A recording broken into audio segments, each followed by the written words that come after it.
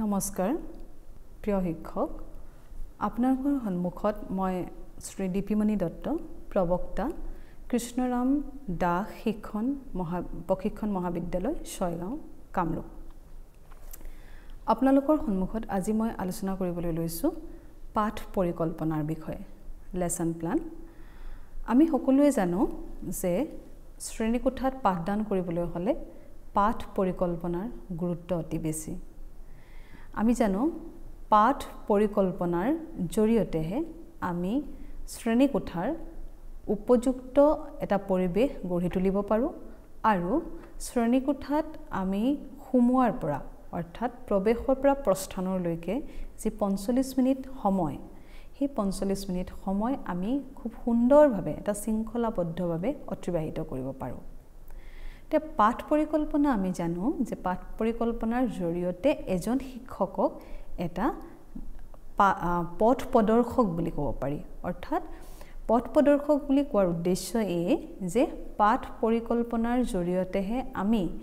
আমাৰ শ্ৰেণীকোঠাটো কেনে ধৰণে আমি আমোদজনক কৰিব পাৰিম আৰু ছাত্ৰ ছাত্ৰীসকলক কোনটো ক্ষেত্ৰত কিমান সময় আমি তেওঁলোকক দিব লাগিব বা ছাত্ৰ ছাত্ৰীসকলক আৰম্ভণিৰ পৰা শেষলৈকে কেনে ধৰণে আমাৰ শিশুকেন্দ্ৰিক শিক্ষা ব্যৱস্থাৰ লগত জড়িত কৰাব পাৰিম আৰু লগতে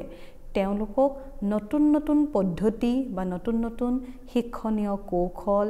বা শিক্ষণীয় সামগ্ৰীৰ জৰিয়তে আমি তেওঁলোকক এটা উপযুক্ত শ্ৰেণীকোঠাত পাঠদান কৰিব পাৰিম এই সম্পৰ্কে আমি পাঠ পৰিকল্পনাত আলোচনা কৰিম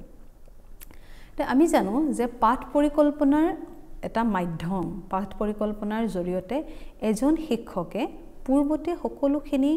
বিষয়বস্তুৰ লগত জড়িত হোৱাকৈ পৰিকল্পনা কৰি শ্ৰেণীকোঠাত সেইখিনি প্ৰদৰ্শন কৰিব পাৰে গতিকে পাঠ পৰিকল্পনা অতি গুৰুত্বপূৰ্ণ তে পাঠ পৰিকল্পনা এতিয়াই নহয় যে পূৰ্বৰ পৰা চলি আহিছে যে এটা পাঠ পৰিকল্পনাৰ যোগেদিহে আমি শ্ৰেণীকোঠাত প্ৰৱেশ কৰিব লাগে কিন্তু বৰ্তমান সময়ত পাঠ পৰিকল্পনা বাধ্যতামূলক হৈছে যে পাঠ পৰিকল্পনাৰ জৰিয়তে এটা শ্ৰেণীত পাঠদান কৰিলে শিক্ষকৰ লগতে ছাত্ৰ ছাত্ৰীও যথেষ্ট আগ্ৰহ আকৰ্ষণ কৰিব পাৰো তে শিক্ষকৰ যথেষ্ট ইয়াত উন্নতি দেখা যায় আৰু লগতে ছাত্ৰ ছাত্ৰীসকলৰ বুজনৰ দিশত যথেষ্ট আমি আগ্ৰহী দেখিবলৈ পোৱা যায় তে আমি প্ৰথমে পাঠ পৰিকল্পনা কি এই বিষয়ে আপোনালোকক কৈছো আৰু পাঠ পৰিকল্পনাৰ গুৰুত্ব সম্পৰ্কে আপোনালোকে যথেষ্ট জানে যে পাঠ পৰিকল্পনাৰ গুৰুত্বৰ ক্ষেত্ৰত আমি ক'ব লাগিব আমাৰ সকলো শিক্ষণীয় যাৱতীয় সামগ্ৰী বা শিক্ষণীয় কৌশল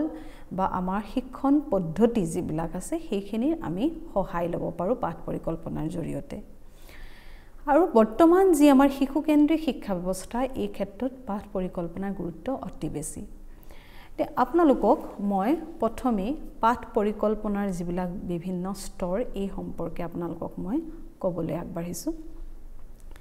প্ৰথম স্তৰটো হৈছে আমি জানো তথ্য চিনাক্তকৰণ প্ৰথমে আমি তথ্য চিনাক্তকৰণ স্তৰটো পাম ইয়াৰ পিছৰ স্তৰটো আমাৰ যি উদ্দেশ্যসমূহ আমাৰ কিছুমান আছে সাধাৰণ উদ্দেশ্য আৰু আন কিছুমান আছে আমাৰ বিশেষ উদ্দেশ্য ইয়াৰ পিছতে আছে আমাৰ শিক্ষণীয় কিছুমান উদ্দেশ্য ইয়াৰ পিছৰ যেটো স্তৰ তাত আমি শিক্ষণ সামগ্ৰীসমূহৰ বিষয়ে আলোচনা কৰিম আৰু শেষত আমাৰ যিটা বিশেষ স্তৰ আছে এটা পাঠৰ যি তিনিটা স্তৰ থাকে আমি জানো আমাৰ প্ৰস্তুতিকৰণ আৰু ইয়াৰ পিছত হৈছে উপস্থাপন আৰু আনটো হৈছে মূল্যায়ন দেখিবলৈ পোৱা যায় সাধাৰণতে আমাৰ পাঠ পৰিকল্পনাবিলাক কিছু ক্ষেত্ৰত ভিন্ন হয় অৰ্থাৎ পাঠ পৰিকল্পনাৰ যদিও অৰ্থ উদ্দেশ্য বা গুৰুত্ব সকলোৰে ক্ষেত্ৰত একেই কিন্তু আপোনালোকৰ ডিএলএড কোৰ্সৰ যি পাঠ পৰিকল্পনা আমাৰ বিএড কোৰ্সৰ পাঠ পৰিকল্পনাৰ লগত জড়িত হলেও কিছু ক্ষেত্ৰত ভিন্ন দেখা যায় প্ৰথমে যেটো প্ৰথম স্তৰ মই আপোনালোকৰ ডিএলএডৰ যেটো নতুন পাঠ পৰিকল্পনাৰ যেটো আৰ্হি সেই আৰ্হিৰ জৰিয়তে আপোনালোকক আজি পাঠৰ পৰিকল্পনা সম্পৰ্কে বুজাম প্ৰথমটো আমি তথ্য চিনাক্তকৰণ যেটো প্ৰথম স্তৰ আমি জানো যে এটা পাঠ পৰিকল্পনাৰ তথ্য চিনাক্তকৰণ কৰিব লাগে যে আমি পাঠটো পৰিকল্পনা কৰাৰ আগতে তথ্য চিনাক্তকৰণৰ ক্ষেত্ৰত আমি দুটা বক্স বনাম যেটো আমাৰ বাওঁফালৰ যেটো সাধাৰণতে ঘৰ থাকিব তাত আপোনালোকক দেখুৱাইছো যে প্ৰথমে থাকিব বিদ্যালয়ৰ নাম শ্ৰেণী ছাত্ৰ-ছাত্ৰীৰ সংখ্যা উপস্থিতিৰ হাৰ বা যদি কোনোবা ছাত্ৰ-ছাত্ৰী অনুপস্থিত তেতিয়া হলে আমি দিব পাৰো অনুপস্থিতিৰ যি সংখ্যা আৰু লগতে সময় আৰু তাৰিখ আৰু হুহাতে আমি উল্লেখ কৰিব লাগিব যেটো বিষয়ৰ আমি পাঠ পৰিকল্পনা বনাম বিষয়টো নিৰ্দিষ্ট বিষয় পাঠ্যপুথিৰ নাম পাঠ্যপুথিৰ পাঠৰ নাম আৰু লগতে শিক্ষকৰ নাম এইখিনি হৈছে তথ্য চিনাক্তকৰণ ইংৰাজীত ক'ব পাৰো data identification ইয়াৰ পিছতে আহো আমাৰ যি এটা পাঠৰ আমি কলো যে সাধাৰণ কিছুমান উদ্দেশ্য থাকে দ্বিতীয় স্তৰটো আমি কৈছিলো যে উদ্দেশ্যসমূহ সাধাৰণতে উদ্দেশ্যসমূহ আমি জানো দুটা ভাগ থাকে এটা হৈছে সাধাৰণ উদ্দেশ্য আৰু আনটো হৈছে বিশেষ উদ্দেশ্য আৰু ডিএলএডৰ কোৰ্সৰ যেটো পাঠ পৰিকল্পনাত ইয়াত আপোনালোকৰ ইয়াৰ লগতে শিক্ষণীয় যিবিলাক উদ্দেশ্যসমূহ সংযুক্ত কৰা গৈছে আমি জানো যিখিনি আমাৰ সাধাৰণ উদ্দেশ্য এই সাধাৰণ উদ্দেশ্যবিলাক সাধাৰণতে নিৰ্দিষ্ট বিষয়টোৰ লগত জড়িত হৈ থাকে আৰু যিখিনি বিশেষ উদ্দেশ্য থাকে বিশেষ উদ্দেশ্যটো আমাৰ বিশেষ বিষয়বস্তুটোৰ লগত জড়িত হৈ থাকে অৰ্থাৎ সাধাৰণ আৰু বিশেষ উদ্দেশ্যৰ মাজৰ পাৰ্থক্যটো হৈছে সাধাৰণ উদ্দেশ্যটোৱে আমাৰ সাধাৰণ উদ্দেশ্য আমি লিখোতে আমি বিষয়টোৰ ওপৰত মনোযোগ দিব লাগিব অৰ্থাৎ বিষয়টোৰ ওপৰত ভিত্তি কৰি বিষয়টো সম্পূৰ্ণ বিষয়টো চুই যোৱাকৈ আমি সাধাৰণ উদ্দেশ্যবিলাক লিখিব লাগিব ইয়াৰ পিছত যিখিনি আমাৰ বিশেষ উদ্দেশ্য আছে বিশেষ উদ্দেশ্যখিনি হৈছে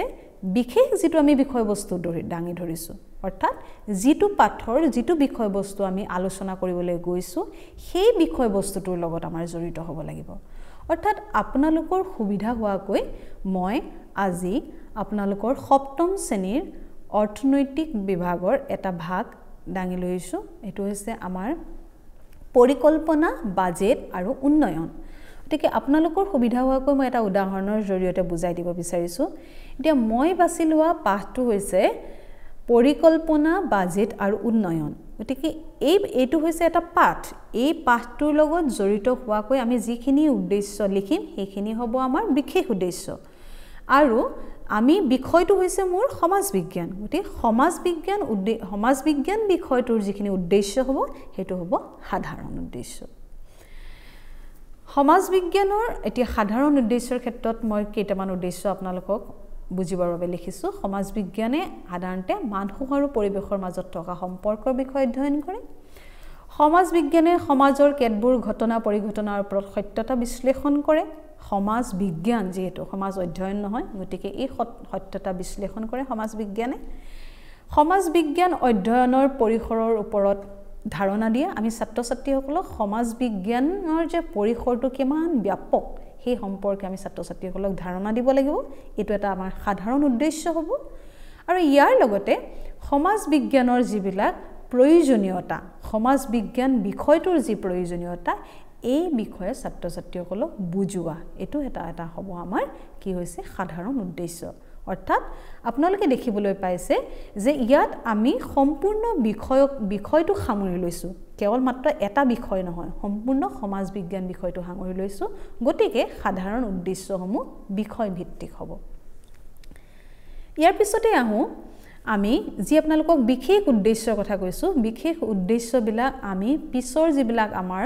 পাঠ পৰিকল্পনাৰ স্তৰ তাত আমি অন্তৰ্ভুক্ত কৰিছো আপোনালোকক মই কৈ যাম এতিয়া আমি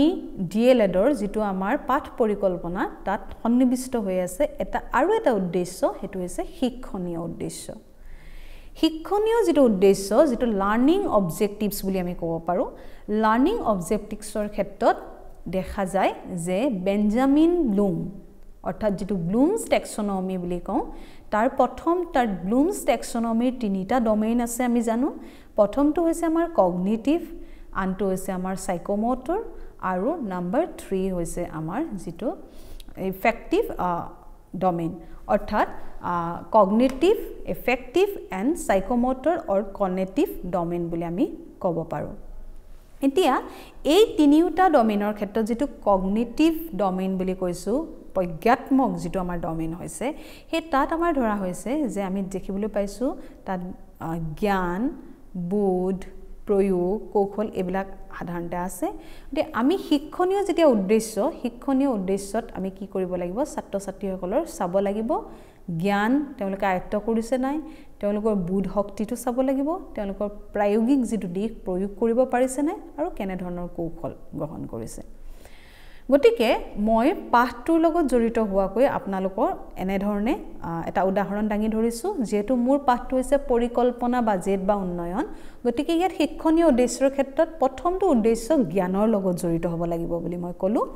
যে প্ৰথমটো এখানে উদ্দেশ্য দিছো ছাত্ৰ ছাত্ৰীসকলক পৰিকল্পনাৰ ওপৰত জ্ঞান দিয়া ইয়াৰ পিছতে ছাত্ৰ ছাত্ৰীসকলক পৰিকল্পনা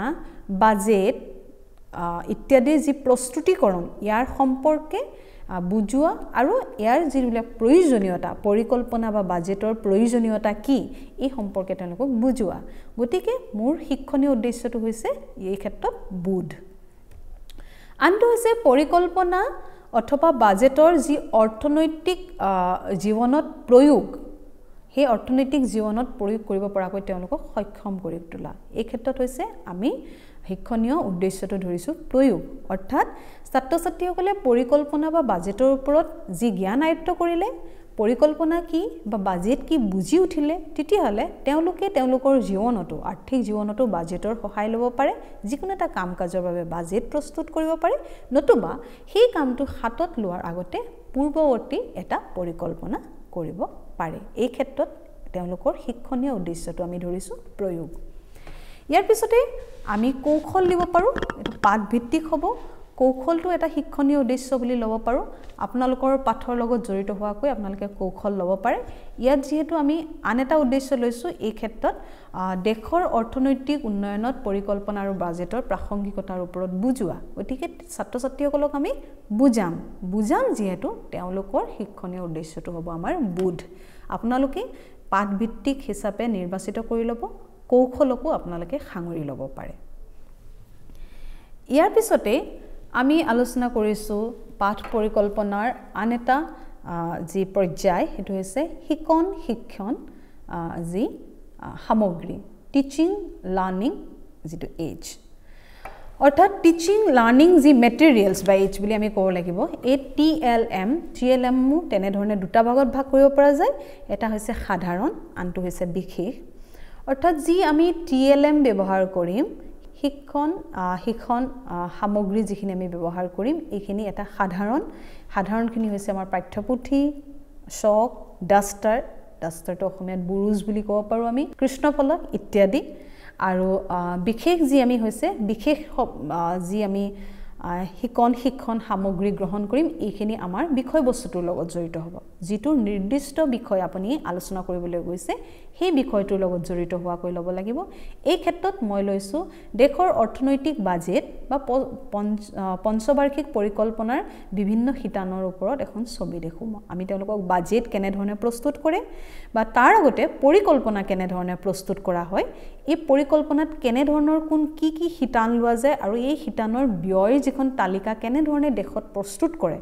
এখন দেখে এই শিতানবিলাক তেওঁলোকক আমি দেখুৱাব পাৰো লিখি আমি এখন চাৰ্ট পেপাৰত দেখুৱাব পাৰো অথবা তেওঁলোকক আমি যেনে ধৰণে তেওঁলোকৰ মনোগ্ৰাহী হোৱাকৈ আমি দৃশ্য শ্ৰাব্য সঁজুলিৰ জৰিয়তে তেওঁলোকক দেখুৱাব পাৰো ইয়াৰ পিছতে আমি স্টেপছ বিলাক আলোচনা কৰিম যিবিলাক আমাৰ লেসন প্ল্যান অৰ যিবিলাক আমাৰ পাঠ পৰিকল্পনাৰ স্তৰসমূহ আমি সাধাৰণতে দেখিবলৈ পাওঁ যে তিনি ধৰণৰ স্তৰ থাকে প্ৰথমটো আমি জানো ইন্ট্ৰোডাকশন যেটো প্ৰস্তাৱনা বুলি কওঁ আনটো হৈছে উপস্থাপন বা প্ৰেজেন্টেশন আৰু এটা হৈছে আমাৰ যি ক্লোজাৰ বা সামৰণি এই ক্ষেত্ৰত ডিএলএডৰ যেটো লেসন প্ল্যান এই ক্ষেত্ৰত যি প্ৰাথমিক পৰ্যায়ত কিছু ক্ষেত্ৰত ভিন্ন দেখিবলৈ পোৱা যায় এটা আপোনালোকৰ সিস্টেমেটিক দেখিবলৈ পোৱা যায় লেসন প্ল্যানটো এই ক্ষেত্ৰত প্ৰথমটো যেটো আপোনালোকৰ স্তৰ হেতু হৈছে প্ৰিপাৰেচন যেটো হৈছে প্ৰস্তুতিকৰণ আনটো হৈছে উপস্থাপন বা প্ৰেজেন্টেশন যেটো আমি প্ৰেজেন্টেশনটো ক'ব পাৰো main body of hour lesson plan next হৈছে যেটো আমাৰ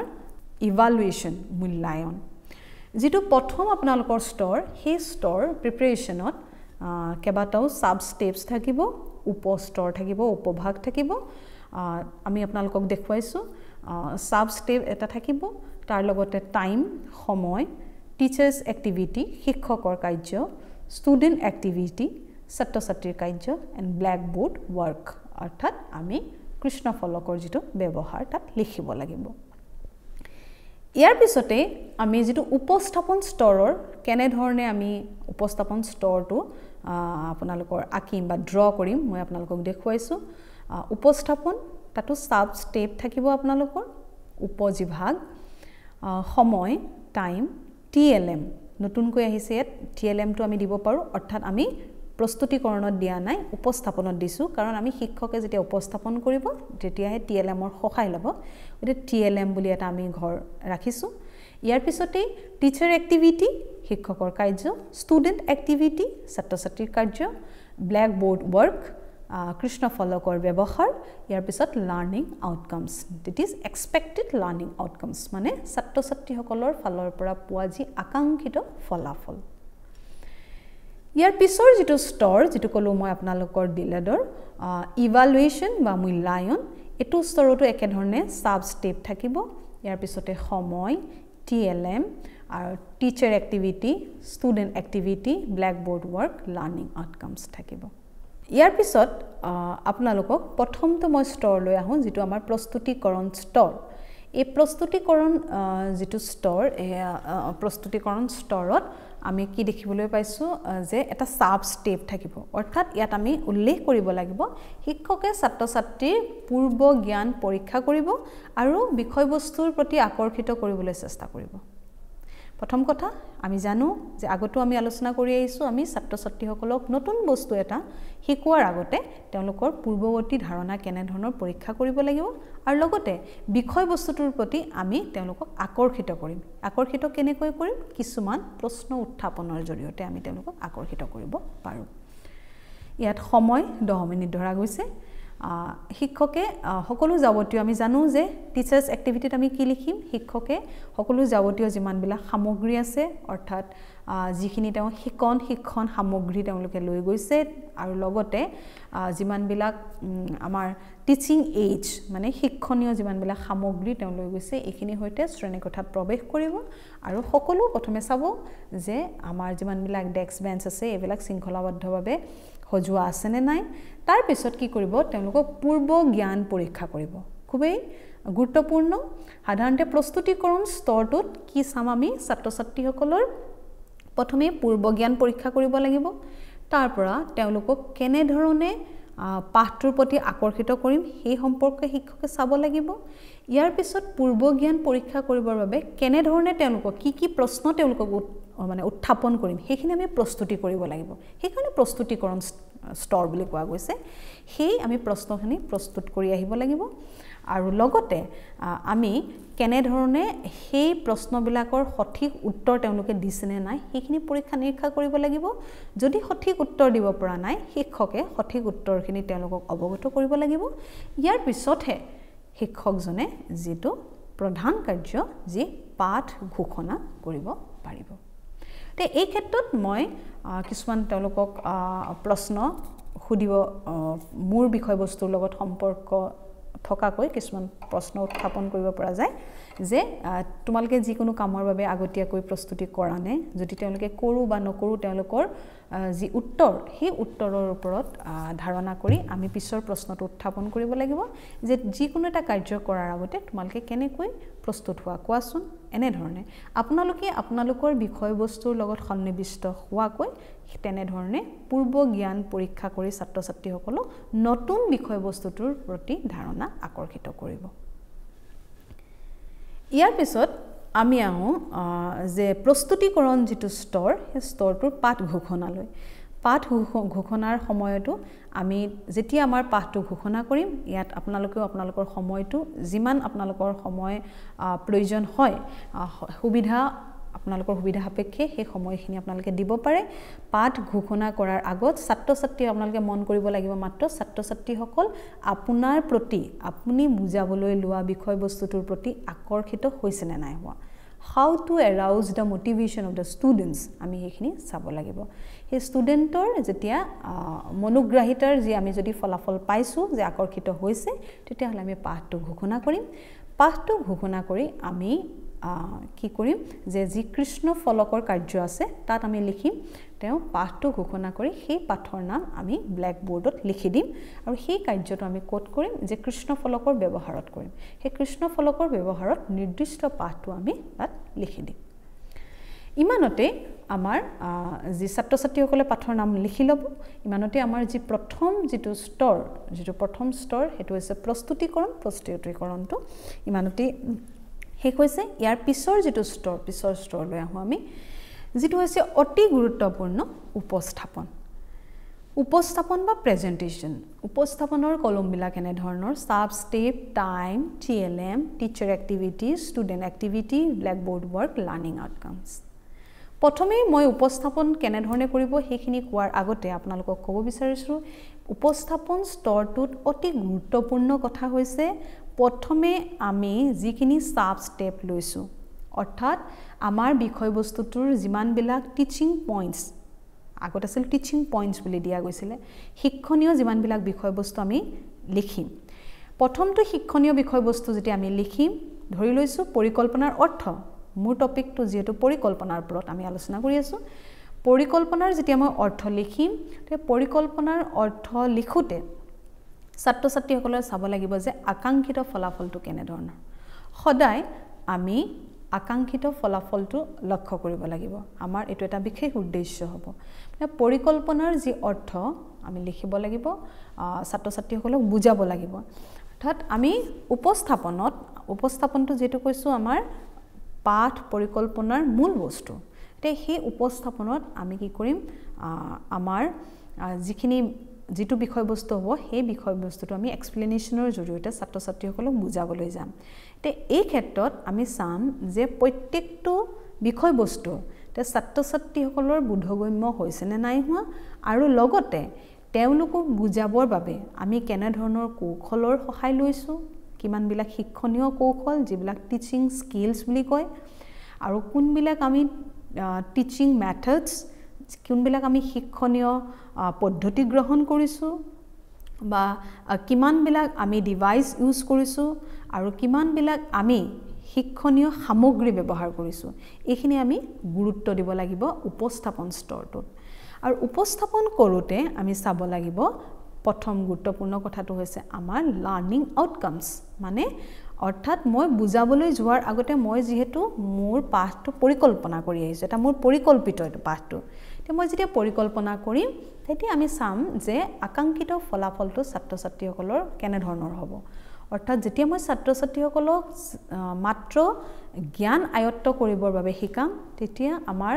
আকাংক্ষিত ফলাফলত আমি লিখিব লাগিব ছাত্ৰ ছাত্ৰীসকলে জ্ঞান আয়ত্ত কৰিছে যদি মই ছাত্ৰ ছাত্ৰীসকলক বুজাবলৈ যাওঁ তেতিয়া আমি পিছৰ যেটো আমাৰ সাব স্টেপ হ'ব তাত আমি কি লিখিব লাগিব যে আকাংক্ষিত ফলাফলত লিখিব লাগিব ছাত্ৰ ছাত্ৰীসকলে বুজি উঠিছে বা ছাত্ৰ ছাত্ৰীসকলক যদি আমি প্ৰয়োগ কৰিবলৈ শিকাওঁ ছাত্ৰ ছাত্ৰীসকলে বুজি উঠি তে প্ৰয়োগ কৰিবলৈ শিকিছে বা ছাত্ৰ ছাত্ৰীসকলে কৌশল আয়ত্ত কৰিছে এনে ধৰণে অৰ্থাৎ জ্ঞান বুধ প্ৰয়োগ কৌশল বিশ্লেষণ এইবিলাক ছাত্ৰ ছাত্ৰীসকলৰ মানে আকাংক্ষিত ফলাফলত আমি লিখিব লাগিব আমি তেনে ধৰণে ছাত্ৰ ছাত্ৰীসকলক বুজাব লাগিব অৰ্থাৎ ইয়াত পৰিকল্পনাৰ যেটো অৰ্থ আমাৰ পাঠটোত অৰুণিমাৰ কথা ইয়াত উল্লেখ কৰা গৈছিল অৰুণিমাই তেওঁৰ জীয়েক মনিষাৰ জন্মদিনৰ বাবে পৰিকল্পনা কৰিছিল তেওঁৰ দেউতাকৰ অনুপস্থিতিত গতিকে মাকে সম্পূৰ্ণ দায়িত্ব ল'ব লগা হৈছে পাঠটোত তেনে ধৰণৰ আছিল গতিকে ইয়াত আমি যেহেতু পাঠটোত বুজাবলৈ যোৱা গৈছে দেশৰ যিখন আমি অৰ্থনৈতিক পৰিকল্পনা পঞ্চবাৰ্ষিক পৰিকল্পনা আৰু দেশৰ যি আমাৰ বাজেট অৰ্থনৈতিক বাজেট আৰু লগতে অৰ্থনৈতিক উন্নয়নৰ ক্ষেত্ৰত অৰ্থনৈতিক পৰিকল্পনা আৰু বাজেটৰ ভূমিকা কি পাঠটোৰ জৰিয়তে এইখিনি ক'ব বিচৰা গৈছে তে এই ক্ষেত্ৰত উদাহৰণ দিয়া গৈছে অৰুণিমাই জীয়েকৰ জন্মদিনত বনোৱা পৰিকল্পনাৰ বিষয় অৰ্থাৎ ইয়াৰ পৰা কি আমি যদি ছাত্ৰ ছাত্ৰীসকলক প্ৰথমে দেশৰ পৰিকল্পনাৰ বিষয়ে বুজাবলৈ যাওঁ তেতিয়ালে এটো আমাৰ অস্বাভাৱিক কথা হ'ব গতিকে আমি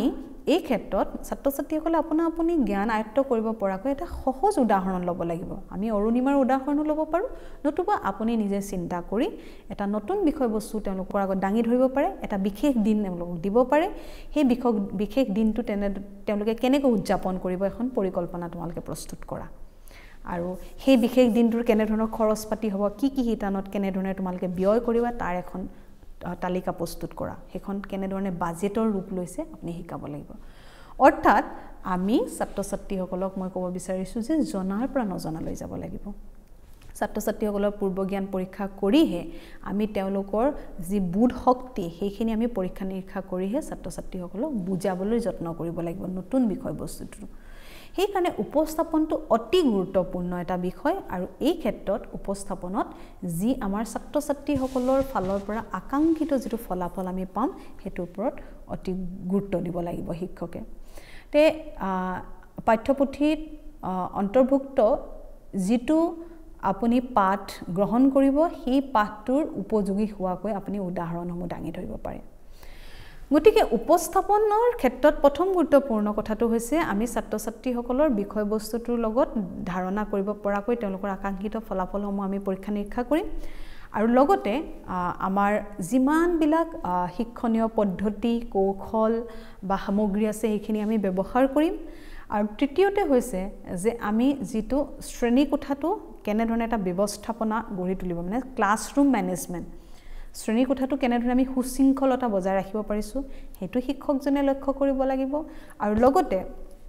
সেই সময়খিনিতে তেওঁ কেনেধৰণে দৃশ্যশ্ৰাব্য সঁজুলিয়ে হওক বা বিশেষ কিছুমান সঁজুলিৰ যোগেদি কেনেধৰণে ছাত্ৰ ছাত্ৰীক মনোগ্ৰাহী কৰি তুলিব পাৰিছে সেইটো এটা অন্যতম গুৰুত্বপূৰ্ণ কথা আৰু লগতে এই ক্ষেত্ৰত আৰু এটা গুৰুত্বপূৰ্ণ হৈছে কথা কি ছাত্ৰ ছাত্ৰীসকলৰ পৰ্যায়ক্ৰমে আমি ছাত্ৰ ছাত্ৰীসকলৰ সেই বুজন যিটো শক্তি যি বুধ শক্তি কিমান বুজি পাইছে তেওঁলোকে আণ্ডাৰষ্টেণ্ডিং যিটো লেভেলটো আমি টেষ্ট কৰিব লাগিব সেই বুজন শক্তিটো তেওঁলোকৰ আমি পৰীক্ষা কৰিব লাগিব এতিয়া পৰীক্ষা কেনেকৈ কৰিম তাত আমি এটা কৌশলৰ সহায় ল'ম যিটো হৈছে কি প্ৰবিং কুৱেশ্যনছ অৰ্থাৎ তেওঁলোকক আমি কিছুমান প্ৰশ্ন উত্থাপন কৰি তেওঁলোকক মূল্যায়ন কৰিব লাগিব সেই বুধ শক্তিটো কিমান পৰিমাণে তেওঁলোকে বুজি পাইছে যেহেতু আমি জানো সকলো ছাত্ৰ ছাত্ৰীৰে যি বুজন শক্তি সমান নহয় সকলোৰে ভিন্ন তে সেই ভিন্নতাৰ ওপৰত ভিত্তি কৰি শিক্ষকজনে পাঠদান কৰিব লাগিব তাৰোপৰি ছাত্ৰ ছাত্ৰীসকলে তেনেধৰণে পাঠদান কৰাৰ পিছতো কিমান পৰিমাণে বুজি পাইছে বা আপোনাৰ শিক্ষকৰ লগত সুসম্পৰ্ক স্থাপন কৰিব পাৰিছেনে নাই পৰা আমি কিছুমান প্ৰশ্নৰ যোগেদি এইখিনি পৰীক্ষা নিৰীক্ষা কৰিব লাগিব তাৰ পিছতহে আমি পাঠভিত্তিক যিমানবিলাক সঁজুলি আছে সেইখিনিও ব্যৱহাৰ কৰিব লাগিব আৰু লগতে আমি জানো যে পাঠভিত্তিক সঁজুলিৰ ব্যৱহাৰ কৰিলেহে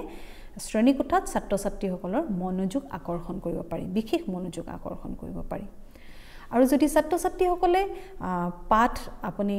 প্ৰদান কৰি থাকোঁতে যেতিয়া তেওঁলোকে গ্ৰহণ কৰি আছে সেই সময়ছোৱাত যদি আমাৰ ৰিইনফোৰ্সমেণ্টৰ প্ৰয়োজন হয় কোনোবা ছাত্ৰ ছাত্ৰীয়ে খুব ধুনীয়া শুদ্ধ উত্তৰ দিব পাৰিছে তেওঁলোকক আমি অনুপ্ৰাণিত কৰিব লাগিব তেওঁলোকক এপ্ৰিচিয়েট কৰিব লাগিব আৰু তেওঁলোকক আমি উৎসাহী মনৰ কৰি তুলিব লাগিব অকল তেওঁলোককেই নহয় সকলো ছাত্ৰ ছাত্ৰীকে প্ৰথম আমি প্ৰশ্ন যিবিলাক উত্থাপন কৰিম সেই প্ৰশ্নসমূহ শ্ৰেণীকোঠাৰ সমূহ ছাত্ৰ ছাত্ৰীৰ মাজতে এৰি দিব লাগিব এজন বা দুজন ছাত্ৰ বা ছাত্ৰীক আমি দিব নোৱাৰোঁ সকলোকে আমি দিব লাগিব প্ৰশ্নটো তেওঁলোকে যাতে তেওঁলোকৰ যিমানবিলাক মতামত আছে দাঙি ধৰাৰ বাবে এক সুবিধা পায় তে এনেধৰণে উপস্থাপন আমি কৰিব পাৰোঁ পাঠটোৰ উপস্থাপন কৰিব পাৰোঁ আৰু উপস্থাপন স্তৰটোতে আমাৰ আটাইতকৈ বেছি সময় দিয়া যায় আৰু উপস্থাপন স্তৰটোত আমি কেনেধৰণে আৰু এটা স্কিল যিটো আমাৰ হৈছে কৃষ্ণ ফলকৰ যিটো ব্যৱহাৰ ব্লেকবোৰ্ড বৰ্ডটো কেনেধৰণে শিক্ষকে খুব সুন্দৰভাৱে কৰিছে এতিয়া আমি কৃষ্ণ ফলকখন যেতিয়া ব্যৱহাৰ কৰিম তেতিয়াও কিছুমান কথা মনত ৰাখিব লাগিব যে কৃষ্ণ ফলকত যেতিয়া মই লিখিম সকলোৰে মানে চাব পৰা যিটো দৃষ্টি আকৰ্ষণ হৈছেনে নাই হোৱা যে সকলো ছাত্ৰ ছাত্ৰীয়ে দেখি পাইছে নাই আৰু লগতে কিমান চাফচিকুণ হৈছে যিটো নিট এণ্ড ক্লিন আৰু লগতে আৰু এটা মই ক'ব পাৰোঁ যে আমি কৃষ্ণ ফলকখন ব্যৱহাৰ কৰোঁতে যেতিয়া আমি ৰাব কৰিম খুব সুন্দৰভাৱে ৰাব কৰিব লাগিব টপ টু বটম আৰু লগতে ছাত্ৰ ছাত্ৰীসকলে কৃষ্ণ ফলকত লিখি দিয়া বিষয়বস্তুবোৰ দেখিছেনে নাই অৰ্থাৎ কিমান তেওঁলোকৰ বাবে ভিজিবল হৈছে আৰু কিমান তেওঁলোকে কৃষ্ণ ফলকত ব্যৱহৃত শব্দৰ অৰ্থই হওক বা বিষয়বস্তুৰ অৰ্থই হওক তেওঁলোকে লিখিব পাৰিছে এইখিনি মন কৰিব লাগিব তেওঁলোকৰ ভিজিবিলিটিৰ ওপৰত দৃষ্টি আকৰ্ষণ কৰিব লাগিব বিশেষভাৱে কৃষ্ণ ফলকৰ ব্যৱহাৰ কৰোঁতে ইয়াৰ পিছত আমি আহোঁ যেটো অন্যতম আমাৰ আৰু এটা গুৰুত্বপূৰ্ণ যি আমাৰ স্তৰ হেতু আমি ক'ব পাৰোঁ যে যেটো মূল্যায়ন বা ইভালুৱেশ্যন হৈছে এটা গুৰুত্বপূৰ্ণ স্তৰ একে ধৰণে ইভালুৱেশ্যনতো আমি কিছুমান সাবষ্টেপ time TLM teacher activity student activity ব্ল্যাকবোৰ্ড work learning আউটকামছ এইখিনি কিছুমান স্তৰ ৰাখিছোঁ মূল্যায়ন যেটো মূল্যায়ন স্তৰটোত দুটা গুৰুত্বপূৰ্ণ কথা আছে প্ৰথমটো হৈছে এটা ৰিকেপিচুলাইজেশ্যন মানে অৰ্থাৎ পূৰ্বতে যিমানখিনি উপস্থাপনত যিখিনি কথা আমি আলোচনা কৰিছোঁ সেই উপস্থাপনত আলোচনা কৰা বিষয়বস্তুবিলাক পুনৰবাৰ এবাৰ আওৰাব লাগে ছাত্ৰ ছাত্ৰীসকল পুনৰবাৰ খুব সময় আলোচনা কৰিব লাগে তাৰ পিছত যেটো আমাৰ সামাৰি অফ দা লেসন বুলি ক'ব পাৰোঁ যেটো সামৰণিত আমি সেইখিনি আলোচনা কৰিলোঁ আলোচনাৰ কৰাৰ পাছত ছাত্ৰ ছাত্ৰীসকলক আমি গৃহ কাৰ্য কিছুমান প্ৰদান কৰিব পাৰোঁ গৃহ কাৰ্য যদি আমি প্ৰদান কৰিম home assignment should be related or relevant to the content অৰ্থাৎ আমি সেই গৃহ কাৰ্যবিলাক প্ৰাসংগিক হ'ব লাগিব বিষয়বস্তুৰ লগত সেই বিষয়বস্তুৰ লগত প্ৰাসংগিক হোৱাকৈ আমি কেইটামান তেওঁলোকক প্ৰশ্ন দিব পাৰোঁ আৰু শিক্ষকৰ কাৰ্য হ'ব যে সেই প্ৰশ্নকেইটা তেওঁ বোৰ্ডত কৃষ্ণ ফলকত সেইখিনি লিখি দিব আৰু ছাত্ৰ ছাত্ৰীসকলে নিজা নিজা কপিত সেইখিনি লিখি ল'ব এতিয়া এই ক্ষেত্ৰত দেখিবলৈ পোৱা যায় যে তিনিটা যি স্তৰ আছে আমাৰ প্ৰস্তুতিকৰণ উপস্থাপন মূল্যায়ন গোটেইকেইটা স্তৰে অতি গুৰুত্বপূৰ্ণ গোটেইকেইটা স্তৰতে যিমানবিলাক আমাৰ শিক্ষণীয় সামগ্ৰী শিক্ষণীয় পদ্ধতি শিক্ষণীয় কৌশল চুই গৈছে স্তৰকেইটাই গতিকে আমি বৰ্তমান প্ৰজন্মৰ শিক্ষক হিচাপে পাঠ পৰিকল্পনাৰ গুৰুত্ব বুজিব লাগিব আৰু পাঠ পৰিকল্পনাৰ প্ৰত্যেকটো স্তৰ যি আমাৰ প্ৰস্তুতিকৰণ উপস্থাপন বা মূল্যায়ন এই স্তৰসমূহ খুব ধুনীয়াকৈ আমি বুজি উঠিব লাগিব আৰু বুজি উঠিলেহে আমি পৰিকল্পনা কৰিলেহে আমি ক্লাছৰুমত এটা আমোদজনক পৰিৱেশ গঢ়ি তুলিব পাৰিম এই ক্ষেত্ৰত পাঠ পৰিকল্পনাই বৰ্তমান শিক্ষা ব্যৱস্থাত এক গুৰুত্বপূৰ্ণ ভূমিকা গ্ৰহণ কৰিছে গতিকে পাঠ পৰিকল্পনাৰ লগত জড়িত ৰাখি আজি মোৰ ক'বলগীয়া ইমানেই ধন্যবাদ